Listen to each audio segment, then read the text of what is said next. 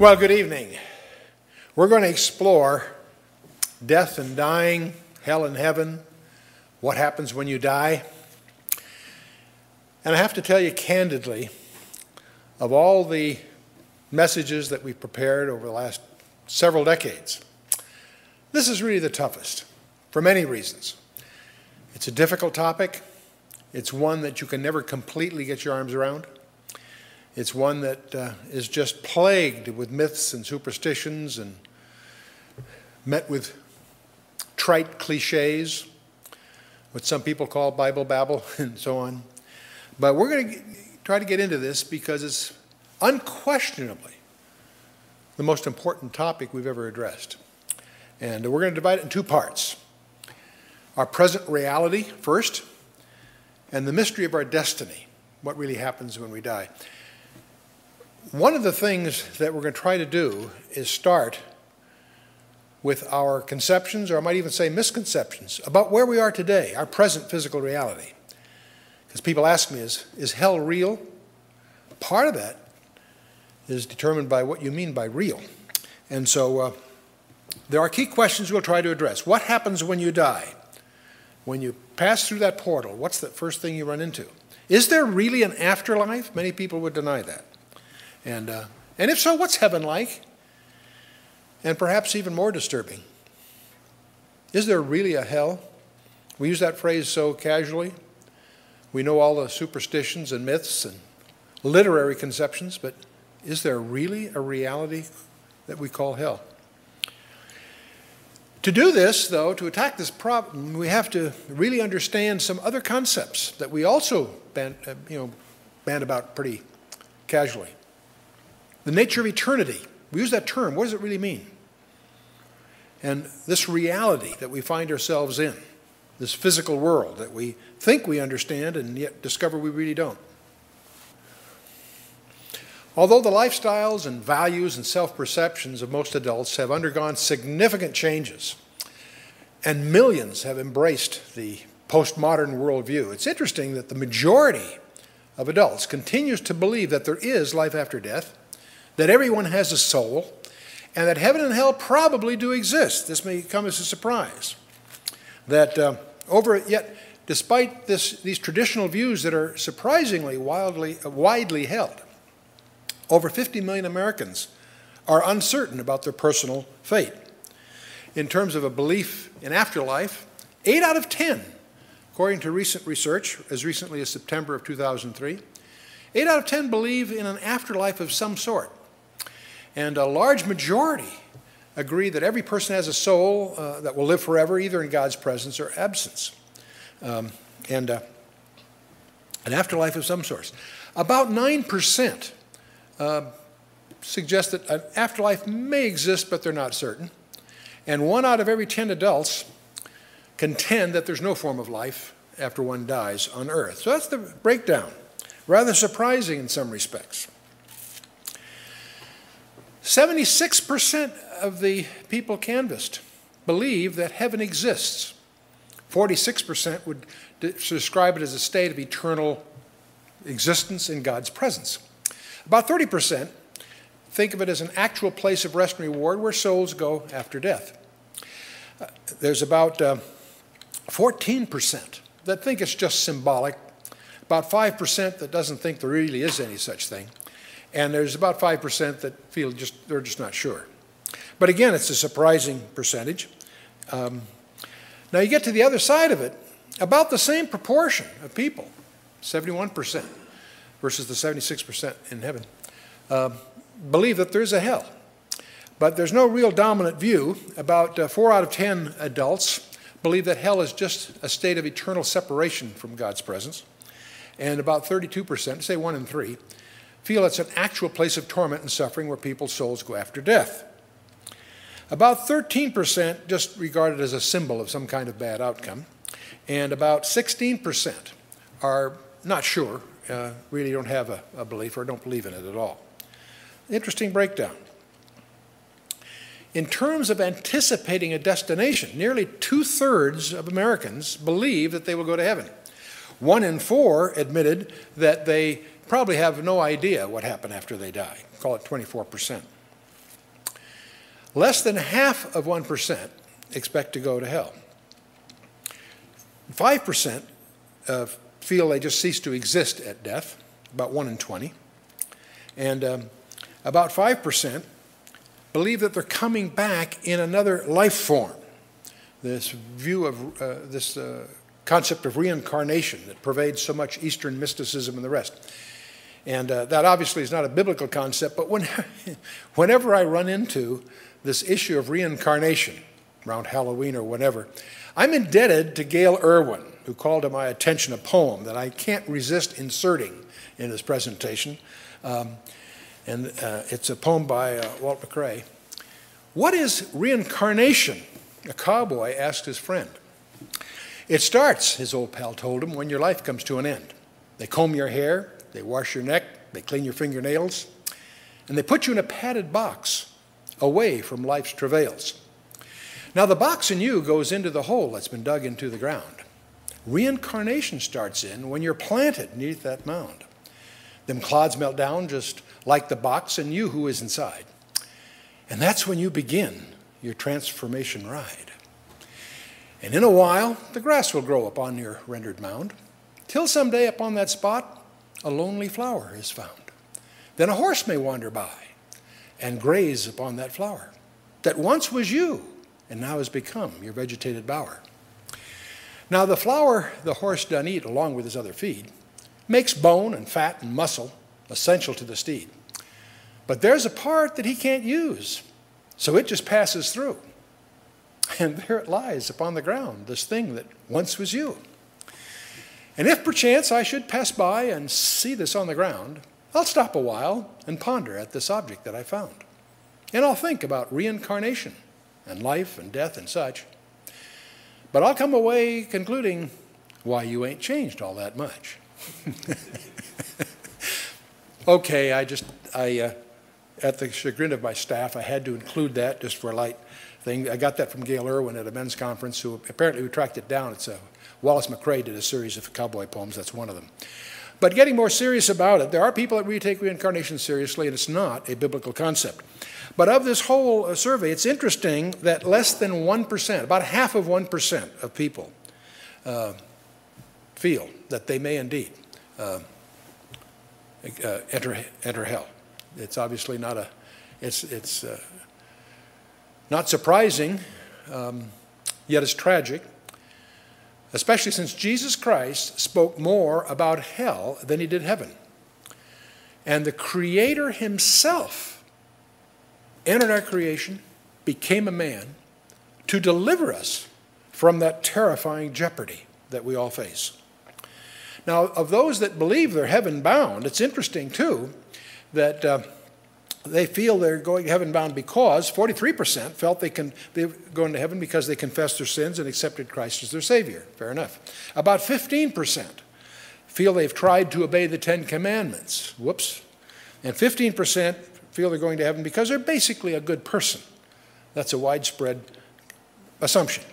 6% believe they're going to heaven because God loves all people and will not let them perish.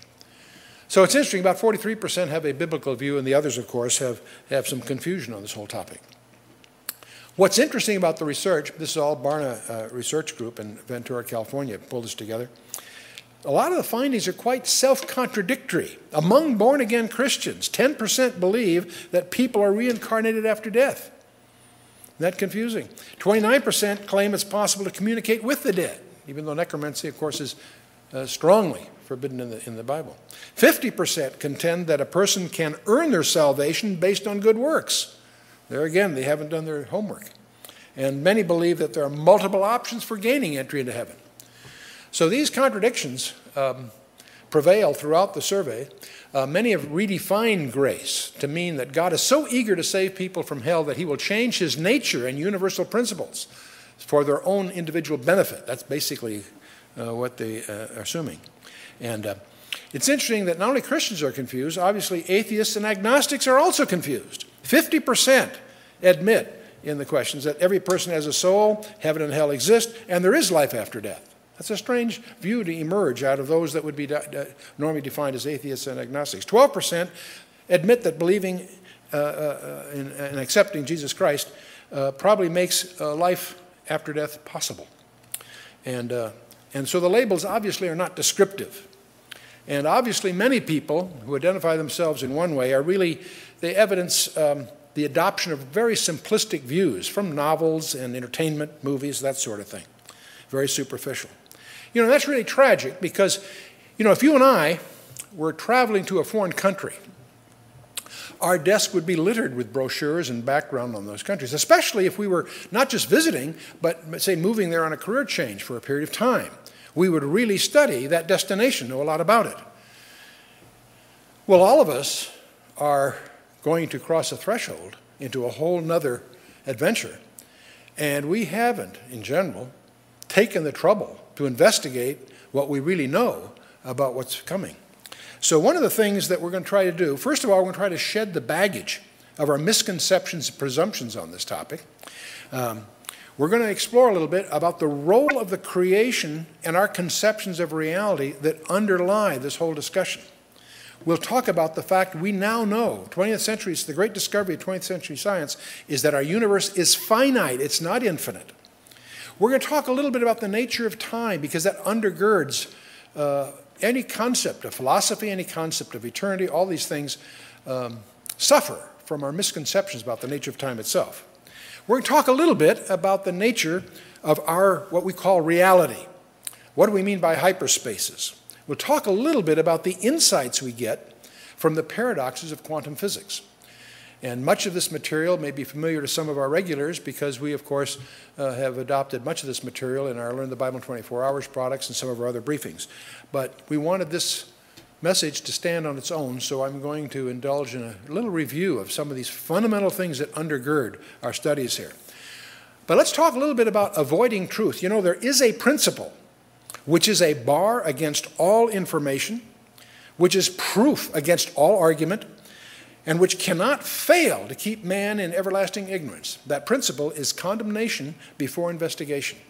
Edmund Spencer is famous for that particular quote. You'll find the equivalent in the Bible in Proverbs 18:13. He that answereth the matter before he heareth it, it is a folly and a shame unto him. So what I'm going to ask you to do, try to set aside the presumptions and presuppositions that we have on these topics, because we all have them. Let's try to set those aside and try to explore this difficult subject with an open mind. So we'll do it in two parts. This first part is our present reality, and we'll do a second session following this called The Mystery of Our Destiny. But let's get some background on our present reality in front of us first. Before we start any further, though, I want to underscore the whole approach of our ministry. It's based on, obviously, a biblical position. And biblical skepticism has been popular in the past because of doubts about the historicity of the patriarchal accounts, about the denial of even having writing in Moses' day, and the Gospels and Epistles being the 2nd century after the fact and so forth. The good news is most of these have been debunked. It's now refuted by archaeological discoveries, documentary discoveries, and competent analysis. So you and I can take the position that most people who hold these peculiar skeptical views are simply uninformed in terms of modern discoveries. Our ministry is based on two primary discoveries. The first is that we have 66 books that we glibly call the Bible, even though they were penned by over 40 different guys over virtually 2,000 years. It's an integrated message, and not simply thematically. Every number, every place name, every detail is there by skillful engineering. And once you discover that for yourself, it opens up a whole different perspective of what we call the Word of God. And the second discovery derives from that. If it's an integrated message, even though we have 66 separate books, 40 different guys over thousands of years that penned it, its origin, we can demonstrate, had to come from outside our dimensionality of time. And once you discover that for yourself, it'll change your whole perspective of the Bible, and it certainly is essential for the topics that we're going to be exploring in this session. So let's start a little bit with exploring this whole peculiar thing we call time. And there's an atomic clock located at the National Institute of Standards and Technology in Boulder, Colorado. And there's an identical clock, atomic clock, located at Greenwich, at the Royal Observatory in Greenwich, England. Now, these clocks are accurate to better than 1 second per million years. In And I'm always reminded at the time when I was on the board of a company that was acquiring a frequency time system company in Boston. And the president came to our board meeting, very proud of the product, which is primarily these cesium clocks that are accurate to better than a second in a million years. And I raised my hand as a director of the acquiring company, saying, I only have two questions. How do you know? and who cares, you know? Well, the way you know is from the properties of the cesium atom, frankly, but who cares? It turns out that your accuracy of time measurement determines the precision of your navigation. And these devices, of course, are the things that make the global positioning satellite system so accurate and so useful. So, it's interesting that these clocks are that precise. Now, one of the questions, see, it's all based on the natural resonance of the cesium atom. That's what gives them the precision here. But the point is, these clocks, one in Greenwich, England, one in Boulder, are accurate to better than 1 second every million years. And yet, the one at Boulder ticks, in effect, 5 millionths of a second every year faster than the identical clock at Greenwich. Which one's correct? Not a big deal, but measurable and predictable. Turns out they're both correct. And the one at Boulder is at 5,400 feet altitude, and the one at Greenwich, England is at 80 feet above sea level. And so the difference in altitude makes the gravity slightly different, and that's part of the discovery. That's part of what I'm trying to get across. We know today that time is a physical property. If I had an atomic clock here on the platform and I raised it 1 meter, it would speed up by 1 part in 10 to the 16th. Not a big deal, but it is predictable and it is measurable. And so, not enough to change your schedules, but profoundly significant understanding the nature of time. Let me give you some other examples. They actually put atomic clocks on an aircraft going around the world eastward, and it lost about 59 nanoseconds. And they put one on a clock going around westward, and compared to one that's stationary at the observatory, it gained 273 nanoseconds. Not a big deal, but it was predictable and measured, and it confirmed Einstein's general theory of relativity. Now, if you read up about this in, say, a physics textbook, they'll usually talk about two hypothetical astronauts. These guys, theoretically, born at the same instant. One we're going to leave here, and one we're going to send to the nearest star. Now, if you go to the night sky, our closest star is Alpha Centauri. It's about 4.5 light years away. And in our imaginary experiment here, we're going to send one of these twin brothers to that star at, say, at half the speed of light and back. Well, if it's 4.5 light years away and we're going to send them at half the speed of light, it'll take them 9 years to get there and 9 years back on our clock. That's on the Earth, by Earth time. On the clock that he's carrying with him, that's a different thing altogether. And there is some, I won't go through the math, the Lorentz transformations apply here, and as you apply those, it turns out that on his clock, the 18 years, the 9 years there and 9 years back, will take place in 15 years and 7 months. He will return to the Earth 2 years and 5 months younger than his twin brother.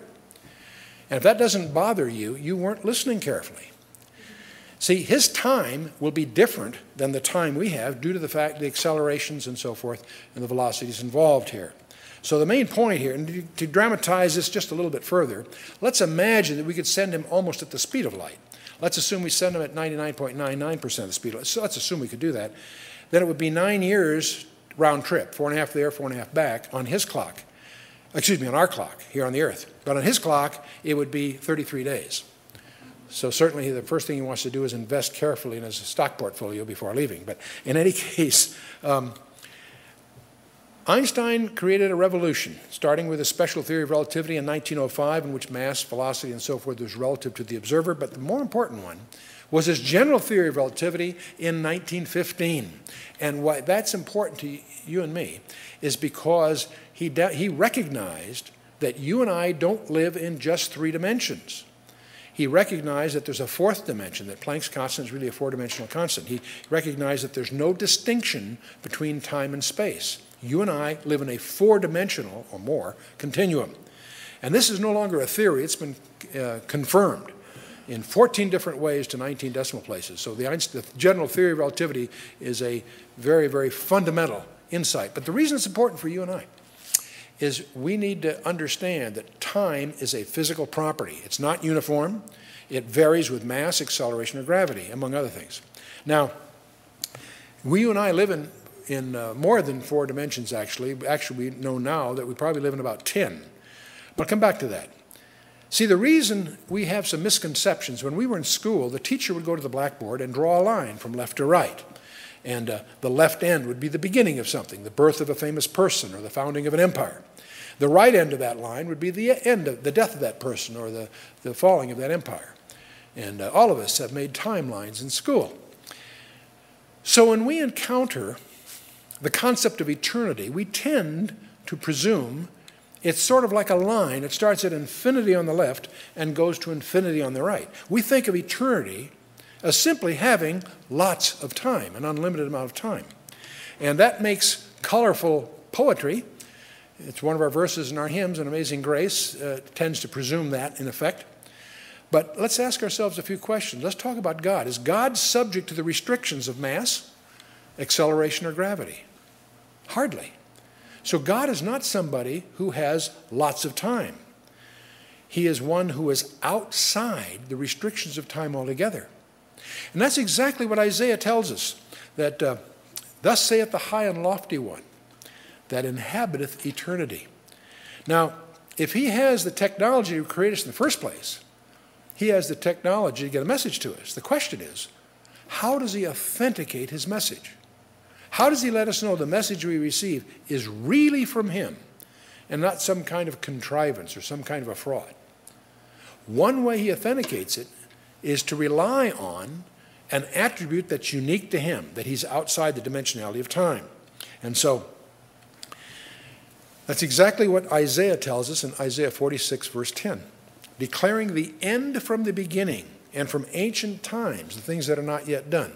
God authenticates his message, among other things, by writing history before it happens, demonstrating that the origin is from outside time. So let's talk a little bit what I'll call the geometry of eternity. I've used a line horizontally in 2 dimensions here, but imagine this line that I'm showing on the screen is coming out at you in a 3rd dimension. And in the back part of the line is the past. Where we are, we'll call it the present, and what's ahead of us is the future. For us, life and time is a sequence of events from the past through the present to the future.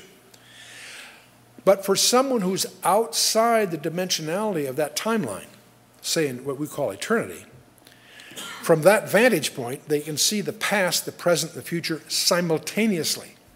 We can't imagine that because we are limited in our thinking to the dimensionality that we're constrained to. But someone that is outside the dimensionality, that's no problem. Let me give you something you might be able to visualize. Imagine you're sitting on a curb watching a parade. Around the corner comes the marching units, the bands, the troops, whatever. And as they come by, for you, the parade is a sequence of events. They come around this corner, they go down the street, they go out down that way. For someone who's outside the plane of that existence, say in a helicopter above the parade, they can see the staging area where the units are forming up. They can watch the parade as it snakes through the city that it's going in, and they can also see where it's disbanded, going back to storage or whatever. So they can see simultaneously the beginning, what's happening, and the end from their vantage point. It's perhaps a clumsy analogy, but it gets across the idea that another dimension adds all kinds of capabilities. You know, Albert Einstein, my favorite quote of Dr. Einstein is that people like us, he says, who believe in physics, know that the distinction between the past, the present, and the future is only a stubbornly persistent illusion. So he recognized that time is a uniqueness to our particular predicament in the reality that we find ourselves. So I want to talk a little bit more about the fabric of our universe. We take this also for granted. We know that the universe is not infinite. Why? Well, for lots of reasons. We know from thermodynamics, heat always flows from hot bodies to cold bodies. If the universe was infinitely old, it would be at a uniform temperature. It's not. It's still cooling down. So it had a beginning and it'll have an end. That's provable thermodynamically. So it's not infinitely old. It had a beginning, and also it's destined for an ending. And we know that just from the laws of science. But another concept that has shattered most classical physicists is the discovery that the speed of light is not a constant. That's been a dictum of the physics world for many, many years. Back in the 17th century, Kepler, René Descartes, and others all believed that light was instantaneous, or putting another way, had an infinite speed. That was the common presumption. But in 1677, a Dutchman by the name of Olaf Romer, by measuring the eclipses of one of Jupiter's satellites, when it's far away in its orbit and when it's closer, could compare that and get a measure of the speed of light. And he figured that out, and he discovered that the speed of light was finite, roughly about 300,000 kilometers per second. The physics world never accepted that. For over 50 years, they clung to the presumption that it was infinite, until an Englishman, James Bradley, in 1729, confirmed Romer's work. And that's when they began to reluctantly recognize the speed of light was measurable and finite. For over 300 years, the speed of light has been measured 164 times by 16 different methods. And up until a few years ago, we took a lot of abuse from some of our friends in classical physics because we recognized the work of Barry Sutterfield and Trevor Norman, who had been suggesting the speed of light's not a constant. And the Sutterfield and Norman, over the last 15 years, they started to compare all the experiments that had been done through the years on measuring the speed of light, and they discovered some interesting things. Romer's original data suggested the speed of light was 307,600,000 kilometers per second, with a range of plus or minus 5,400 kilometers per second. Not bad for the 17th century technology. In 1875, Harvard repeated the same thing, got a slightly different number, 299,921. The range of error was way down, now not from 5,400 kilometers, but down to 13 kilometers, because technology is improving through the time. We get to 1983, the National Bureau of Standards, using a laser, again measured the speed of light, and by now the technology is such that the range of error is very, very small. But what's bizarre is look at the means. Romer's mean was 307,000 kilometers per second.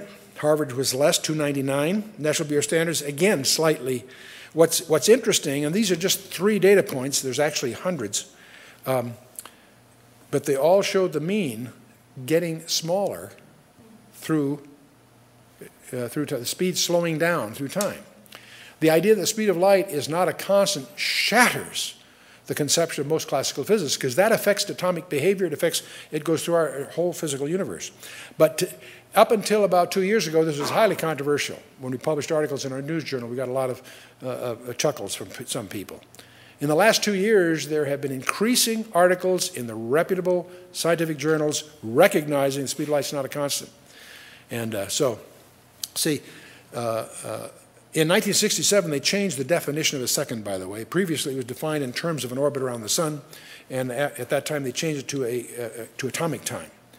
But that's why, from that day on, it's kind of, you have to be more clever as to how you measure these things. But it turns out that atomic clocks and the orbital movements are no longer in sync. If the atomic clocks are correct, then the orbital speeds of Mercury, Venus, and Mars are increasing, which is impossible to take energy. See, if the gravitational constant is truly constant, then the atomic vibrations and the speed of light have been decreasing, and that's the discovery that Tom Van Flanderen at the U.S. Naval Observatory has been publishing for some time, and it's creating, there's a whole stir in the whole field of physics. The orbital clocks, if they're favored, then the planet's orbital speed is increased, it would violate the law of conservation of energy.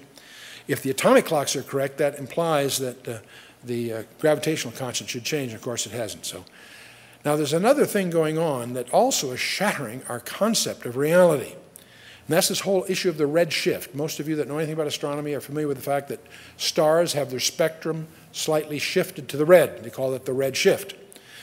Edwin Hubble, back in the 20s, postulated that that shift is due to the fact that these stars are moving away from us. So the whole concept of the expanding universe hangs on the fact of this red shift. The further away the star is, the more it seems to shift to the red. Well, that all sounds pretty good, except there's a couple of guys over the last couple of decades, Halton Arp in Germany and William Tift in the University of Arizona, have been collecting information, carefully collecting red shift information, and they discover some bizarre things, not the least of which is that the shift, the red, is always in a digital step. That is, there's a number it's a multiple, always a multiple of. It's not variable, it's a multiple of a number. In other words, quantized. And that shatters any attempt to explain why it shifted to the red. It can't be a Doppler effect, it can't be the expansion thing. This quantization of the red shift data may be evidence, strange enough, that there's a basic change going on in the property of space itself. It's an atomic effect rather than a recessional velocity effect. Now, the curve that's implied by all this, Alan Montgomery in Canada, statistician, carefully has analyzed this and gets a 95% correlation with a cosecant squared curve, which says, in effect, that backtracking from what we know today, the speed of light apparently was about 10 to 30% faster in the time of Christ, about twice as fast in the days of Solomon, about 4 times as fast in the days of Abraham, and maybe as much as 10 million times as fast prior to 3000 BC. And so this is beginning to shatter our concepts of this thing we call reality and the age of our universe, etc. But for our purposes, we just want to have some caution here about the presumptions we make about the universe, because the whole field of physics and cosmology and astrophysics has got the rug pulled out from under it. It's interesting. Let's talk about this business of stretching the heavens. That's the expression you see all through the Scripture. Let's talk about the fabric of, the fabric of space? Is this just a metaphor? In Job 9:8, it speaks of God who alone stretches out the heavens. In Psalm 104, stretching out the heaven like a tent curtain, who stretches out the heavens like a curtain and spreads them out like a tent to dwell in, Isaiah 40. He has stretched out the heavens, Jeremiah 10. Notice how all through the Scripture you find this strange expression about space, the Lord who stretches out the heavens, in Zechariah 12. In fact, there are 17 passages that use this very directly and others that even infer it in other ways, more indirectly. Space, we know today, is not an empty vacuum. You and I tend to imagine that that space out there between the stars or whatever is empty, that it's an empty vacuum. We speak of the empty vacuum of space. Well, the Bible says it can be torn, Isaiah 64. It can be worn out like a garment, according to Psalm 102. It can be shaken, according to Hebrews 12, Haggai 2, and Isaiah 13. It can be burnt up, Peter warns us in 2 Peter 3.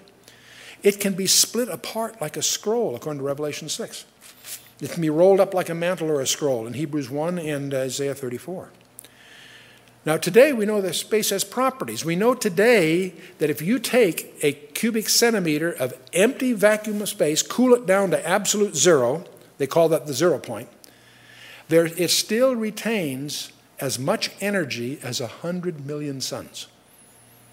There's a residual energy there. In fact, that energy seems to explain why electrons don't spiral into the nucleus. It's sustained by that energy base.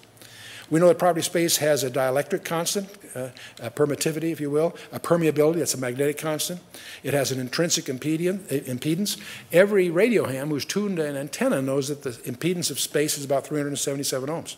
In other words, it has physical properties.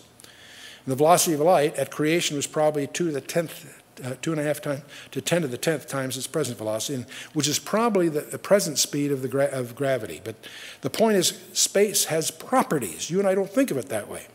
And now space can be rolled up according to the Bible. So if it can be rolled up, there must be some additional dimension that can be rolled up. And if I have a two-dimensional piece of paper, to roll it up into a scroll takes a third dimension. To be able to roll it up requires an additional dimension that's more than just intrinsic.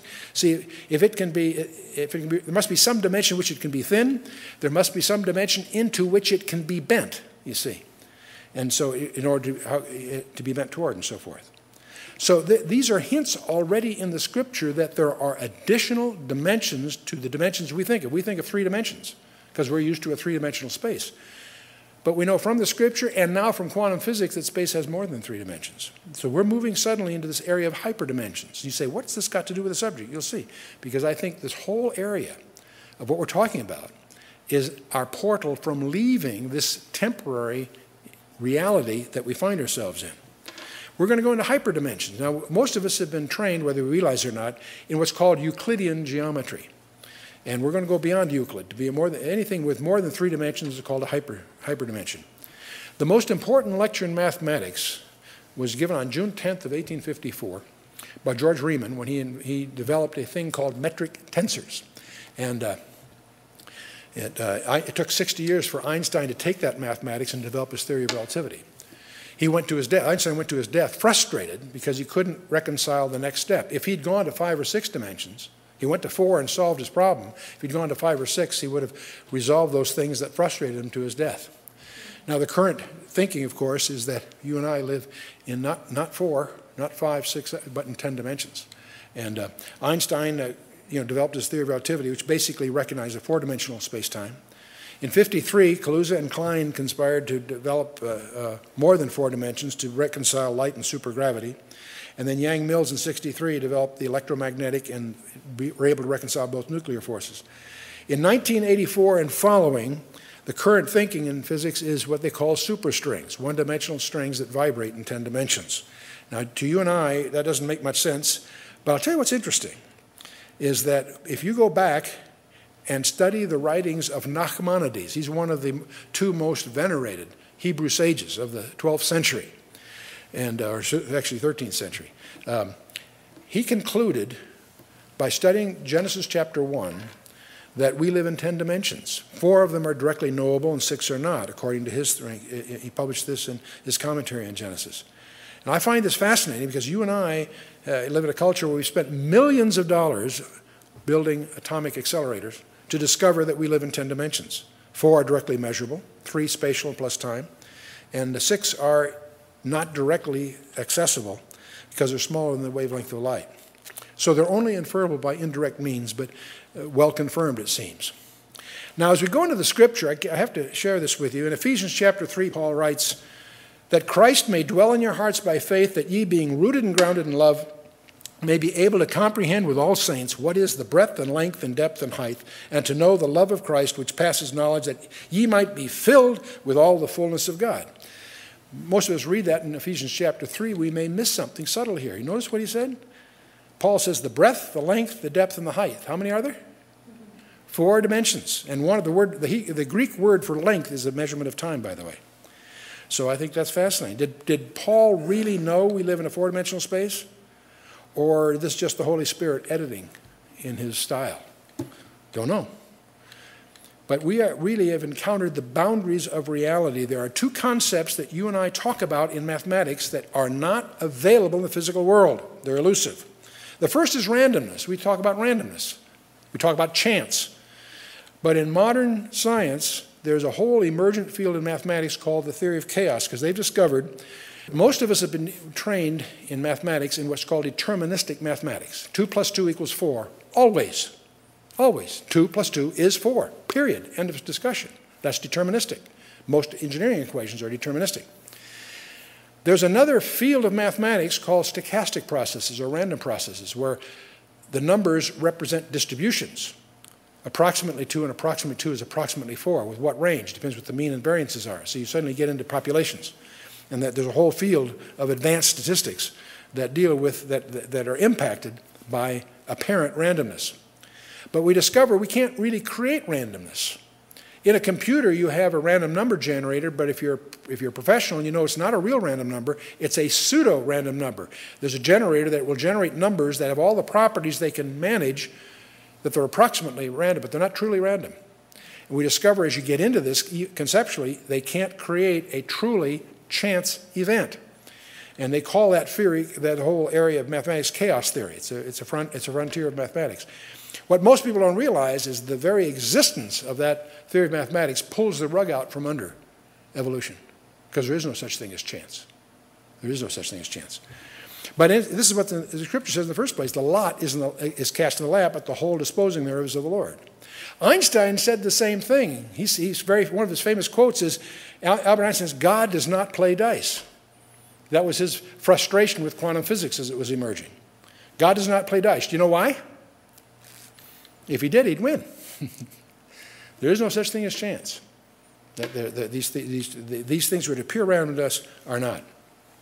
Well, there's another concept that we do not find in the physical universe, and that's infinity. In the macrocosm, the universe is not infinite. It has a limit. They've discovered that in the 20th century, the macrocosm. But there's also something even more disturbing, and that's at the microcosm. If I have a line and I cut it in half, you would think that I could take whatever's left and cut it in half, and indeed I could. And whatever's left there, I could cut it in half again. I could do it again and again and again. Always, whatever I had left, I could cut in half. You would think, instinctively, at least theoretically, that I could do that forever. It turns out, when I get down to 10 to the minus 33 centimeters, if I try to cut that in half, it ceases to have locality. What remains is everywhere at once. It has a property that the physicists called non-locality. Subatomic particles, we know today, have a property called non-locality. And that's disturbing. They've discovered that all photons in the universe know what all the other photons are doing. They're intrinsically connected some way. And these concepts, the more you know about quantum physics, the more disturbing it is. There's a Planck length of 10 to the minus 33 centimeters. There's a period of time, 10 to the minus 43 seconds. You can't get a period of time shorter than that. And so we discover that the universe as we know it is a digital simulation. And the implications that are shattering. Boltzmann, one of the great atomic scientists that was at the frontier of quantum physics as it emerged, committed suicide as he realized the implications. He could not reconcile this. We are in a digital simulation. So the reality, the thing we call reality, is actually a virtual reality. We do that with games and stuff, and they're getting more and more sophisticated. There's even some science fiction stories where people create a virtual world with virtual people and so forth. We can begin to understand what we mean by virtual reality. The reality we're in is a virtual reality, in effect. In fact, David Bohm, who's one of Einstein's associates, when he discovered holography, was thrilled because he suddenly realized here's a model that seems to fit the universe. He thinks he has this view that the world that we know is what he calls the explicate order. It's unfolded, that it's a tangible, everyday physical reality. But there's an implicate, larger, if you will, order, a more primary, deeper underlying reality that he calls the implicate order. You say, well, he's some kind of fringe guy. No. He has sympathetic report from people like Roger Penrose of Oxford. He's the creator of the modern theory of black holes. Bernard Espionat, which is of the University of Paris. He's one of the leading authorities, the foundations of quantum theory. And Brian Josephson. If you've been in semiconductors, you know what a Josephson junction is. Brian Josephson got the Nobel Prize in 1973 in physics, the University of Cambridge. These guys believe that David Bohm is on the right track, that our universe is not only a simulation, it's like a super hologram. But you know, it's interesting, as we look at the scripture, 2 Corinthians 4:18, Paul says, we look not at things which are seen, but at the things which are not seen. For the things which are seen are temporal, but the things which are not seen are eternal. This is one of thousands of verses we could pick from the Bible, which has always spoken of a broader, more serious, more permanent reality that we call, glibly, the spiritual world. It's the real world. What we are in is a special subset of that that's been established for certain purposes. In Romans chapter 1, Paul writes, for the invisible things of him from the creation of the world are clearly seen, being understood by the things that are made, even his eternal power and Godhead, so that they are without excuse. It's interesting, we could take dozens of verses which point out that God holds all people accountable to know who he is, if no other way, by the creation itself. And so he goes on, because that when they knew God, they glorified him not as God, neither were thankful, but became vain in their imaginations, and their foolish heart was darkened. Professing themselves to be wise, they became fools. And it goes on to describe the results of all of that.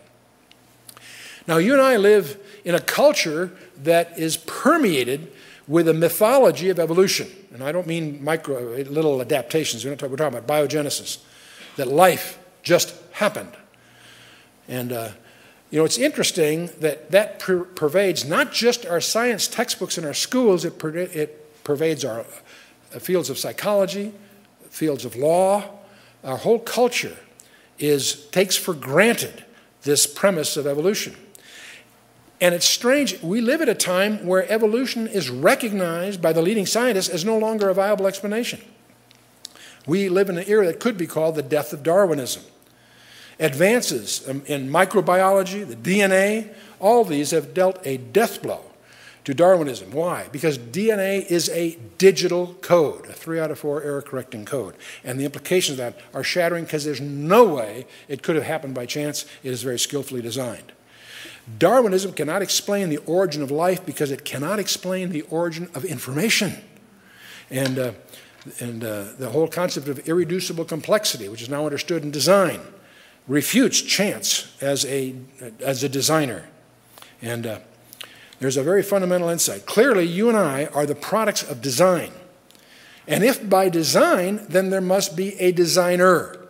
And if there's a designer, he has a purpose and an accountability, and to which we have an accountability. And that's why it's a basic premise of the present scientific establishment is to search for explanations that deny a designer. They're no longer engaged in a pursuit of truth. They're engaged in a pursuit of explanations that have a mechanistic result. Well, that's a quick survey of the shaky foundations of reality that we call reality. Let's shift now to ourselves. Let's talk a little bit about the architecture of ourselves. Most of us have seen pictures in a doctor's office or in a textbook of our anatomy, our organs and tissues and so forth. That's just what I'll call the hardware environment. You know, in the scripture, we have words for the body, soul, and spirit. And the trifold nature of man pervades the scripture from end to end. And in the Hebrew, in the Old Testament, we have the word nephesh, which is used many ways, but very close to what we would call the soul, and also ruach, which is the spirit. And there are various words for the body, depending which part of the body you're talking about. The word nephesh can mean soul, self. It also can be used for life, creature, person, appetite, mind, living being. It also can allude to desire, emotion, passion. It's translated out of 751 occurrences, 575 times it's translated soul. So it's close to what you and I think of in the English word as soul. There are places where it's used as a figure of speech, meaning life itself. 29 places. There's a number of, it can mean person, mind, heart, creature, body, and so forth. It can be used as a figure of speech, what's called in rhetoric a synecdoche, where you take the specific for the general and the general for the specific. It's like saying the ship went down with 17 souls aboard. Well, we don't mean just the souls. They drown. I mean, we use that term. That's called a synecdoche. We're using that term for the total. Or I'll say, lend me a hand. I don't want just your hand. I'd like your whole body to come help me move this cart or something. See, so these are synecdoches. I don't mean his hand. I'm using the specific to imply the general. And the word nephesh, of course, is used that way too. And it can be used three different ways. The physical life, it's 150 times in the Old Testament, just means a physical life.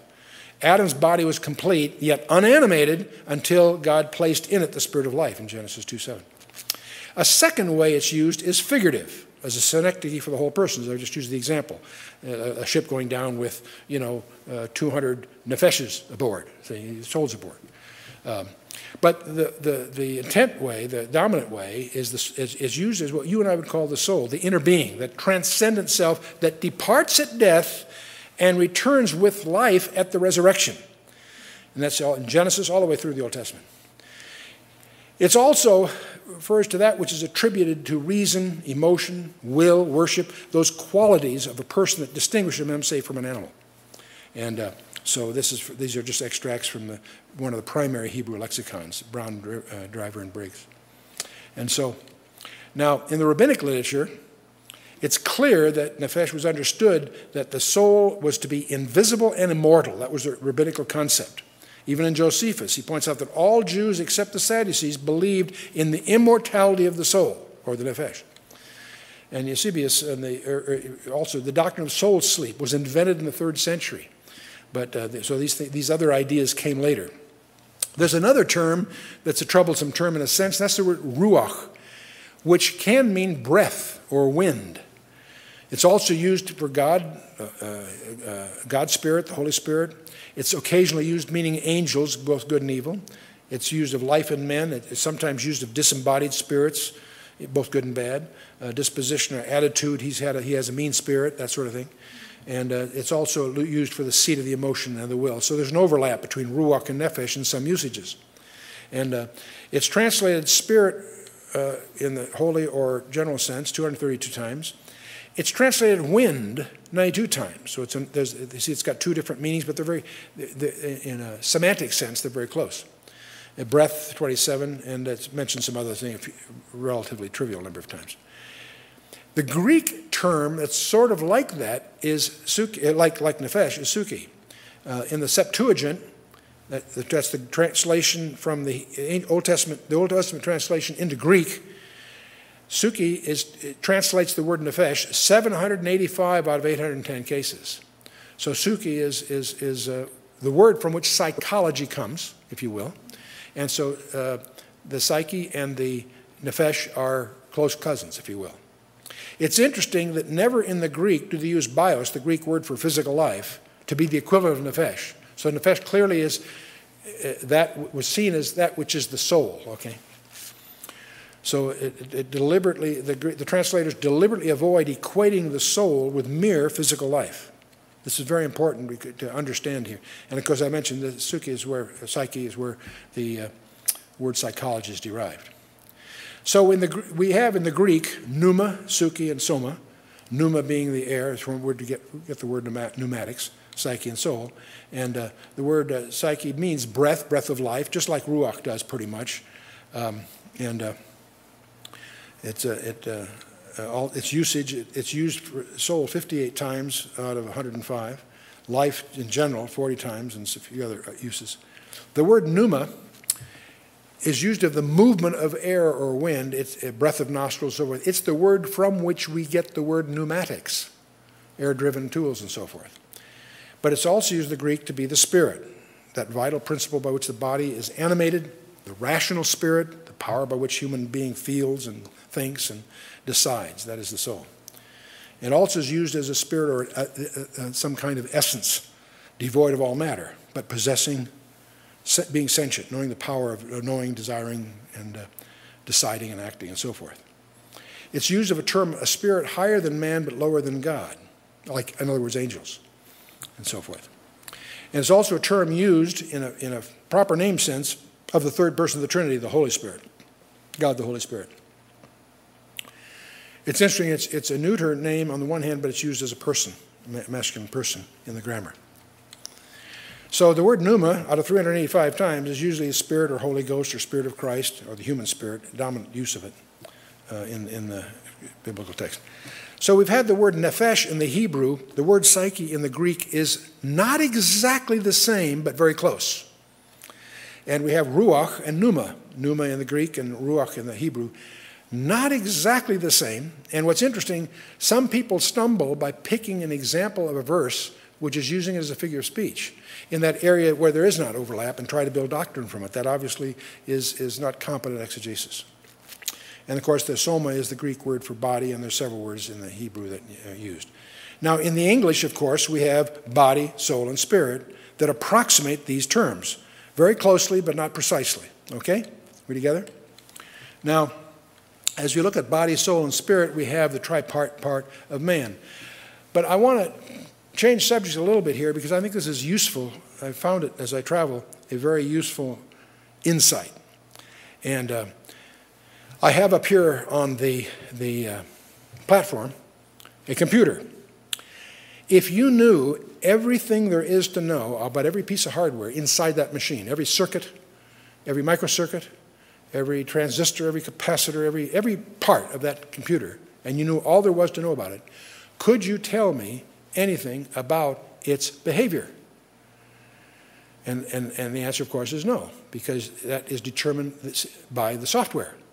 See, if I look at the computer architecture, what I have inside the box, there is somewhere in there a central processing unit. That's the actual electronics that manipulates information according to some kind of language. And there's also some electronics that allow you to communicate with it, what we call input and output, that connects it to a keyboard or a monitor or what have you. The central processing unit has available to it a memory. And it can put things in the memory and pull things out of the memory as it needs it. In the memory, of course, are data, lists of people or whatever. But also in the memory is what we call the programs, the software. What makes the computer something different than simply a very complex adding machine is that in the memory is a program that the computer can modify. The fact that the computer can modify its own program is what differentiates it from just a super adding machine. There are all kinds of complicated machines that have been built through the years, that, like knitting machines and stuff, that would follow a fixed program. That's not what we're talking about. This is what many people call the von Neumann architecture, where the computer has in its memory the program it's following, but there are ways by which that computer can alter that memory. It can learn. and do other interesting things. Well, what I want to do is talk a little bit. Most of us wouldn't have any exposure to how is that software organized. Well, let me just take a look. Let's talk briefly about the software architecture. Inside that software thing, the primary thing is a master program, classically called the operating system, that manages the computer for you, because you don't really want to do that for lots of reasons. The operating system includes a user interface where the computer can make itself look to you in such a way that you're comfortable with. For some people, it can look like an Apple computer, it can look like a PC, or it can look like other kinds. So the point is there's different, some interfaces are very simple for a naive user, some interfaces are very sophisticated for the more sophisticated. But it can adopt a style of presentation to you that we call the user interface. So inside the operating system, there's also a super program that manages the memory. You don't really care where a person's name physically is located. You go by a logical address. The computer's put it someplace conveniently. If you use it a lot, it'll move it to a more convenient place for you. You don't care about that. All you care about is it is more capable at managing the memory than you would be. So it manages that memory, and inside that memory, of course, are not just one, but maybe several application programs that can be running simultaneously. The reason I get into all this, and all of this, by the way, is in the way you get it, is in machine language. You can use the benefit of all of this, but you can't change it significantly. That's why you can go to a computer store and buy someone's proprietary software and get the benefit of using it, but you can't change it or discover the secrets that are inside it. Why? Because it's all in machine language in the first place, and it's all embedded inside of programs which are embedded inside of programs. It would take an incredible amount of insight to get into the kernel, into the guts of it. You see, you can't tell much about the software by X-raying the computer. You follow me? That's what I'm trying to say. Now you say, Chuck, what's this got to do with us? Well, see, in the first place, the field of, as I look out here and at the audience here, my frustration is that I can't see you. I can see the temporary residences that you're in, because the real you isn't physical in the first place. You can call it soul or spirit, give it what labels you like. That's vocabulary. The real you is resident inside a temporary hardware environment. I can remember vividly, since I travel a lot, and I also have a pretty tight publishing schedule. I depend heavily on a laptop as I travel. And for several years, I traveled with one of the early laptops. It finally died. It finally just got, from all the abuse of travel, it finally died, and I was in big trouble until some friends of the ministry, recognizing my predicament, treated me as a gift to a top-of-the-line, latest at the time, supercomputer, super laptop. And I'll never forget that day when I got it. I opened it up and I loaded it with all my favorite tools, my favorite word processors, my favorite Bible program, whatever, all these things that I've grown dependent upon. And they all came up and ran recognizably, comfortably, except there were a couple of interesting changes. They ran over 100 times faster than I was used to. And they were in full color. I'll never forget that. And I was blown away. And the reason I bring this up is I want to share with you out here in the audience, you too are heading for an upgrade. The real you is recognizable, it's personal, it won't change in a sense, yet you're heading for an upgrade. And now the reason I want to get into this a little bit, there's some software, the real you is software, not hardware. Well, software, of course, includes self-modifying codes. It's generated from high-level languages down to the machine code in the computer world, which means its architecture cannot be inferred from the outside. If I buy a program, I can learn very limited things about how it's internally organized by running it, because I only can observe its external behavior. Same thing with you. The only way I can find out how the software is organized is to get the designer's manual. And this is the reason that the field of psychology is doomed to frustration, because it's attempting to understand your architecture from your external behavior. There's some other issues. Software has no mass. What do I mean by that? See, software can be translated to the airwaves. I can have a little antenna here and I can operate my computer wirelessly. Software, as well as information, travels through the airway. It has no mass, intrinsic mass. Now, see, if I took a diskette, you see I hold up a little red diskette here. You've all seen diskette. If I put a blank diskette on a postal scale, it'll weigh about 7/10 of an ounce. Okay. If I spend hundreds of dollars and load that diskette with over 1 million bytes of software and put it on a postal scale, it'll weigh what? 7/10 of an ounce. See, that software has no mass. It's like a light switch that's on or off. It's a 1 or a 0. It doesn't change the weight of the light switch. There's no mass to the software. It's information that's mass-free. So software has no mass. Now, why am I emphasizing that? We just learned a little while ago that time is a physical property. The real you is software, not hardware. The real you has no mass. Now, it may be resident, in like my case, in a little too much mass, but the intrinsic me is mass-free, which means that the real me is eternal, whether I'm saved or not. That's the problem. Now, we talk about the body, soul, and spirit. Physical death is when the body is separated from the soul. The soul and the spirit can be separated, and that's what they call the second death in the Scripture. And the soul is united with another body at the resurrection. And there's resurrection for the unsaved as well as the saved, which leads us to, okay, what happens next? I want to talk, before we leave this topic and get ready for the next session, I want to leave one other idea with you that's kind of provocative. And then I want to talk a little bit more about the physics of immortality. Frank J. Tipler is a professor of mathematical physics at Tulane University. He's one of these guys, brilliant guys, that's an expert in cosmology, astrophysics, information sciences.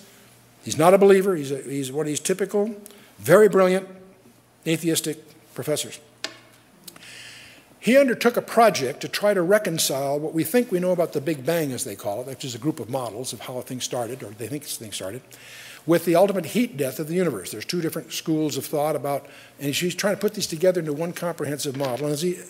And using just the most advanced and sophisticated methods in physics, and exactly the way that a physicist tries to determine, say, the properties of an electron. Using these tools, he made two discoveries that shocked him. The first, as he got into this project and tried to put this all together, he feels he discovered proof of the existence of God. And when he says that in terms of the Judeo-Christian concept of God. Now you may say, gee, that's no surprise. You know, a lot of bright guys have discovered God. That's, no kidding, Dick Tracy, And I usually quip anybody with anybody that's discovered God it's a result of a miracle of the Holy Spirit. If you got a PhD, it's even a bigger miracle. Okay, but the second discovery he made really startled many. He also now believes, because of a study, he's talking about a study of physics, not the Bible or anything that sort of thing. He also believes that every human being who ever lived will be resurrected from the dead, and he concludes that from just what we think we understand about physics itself. So he published a book called The Physics of Immortality. I don't recommend the book for a certain number of reasons. First of all, you have to really have an appetite for differential equations if you're into that.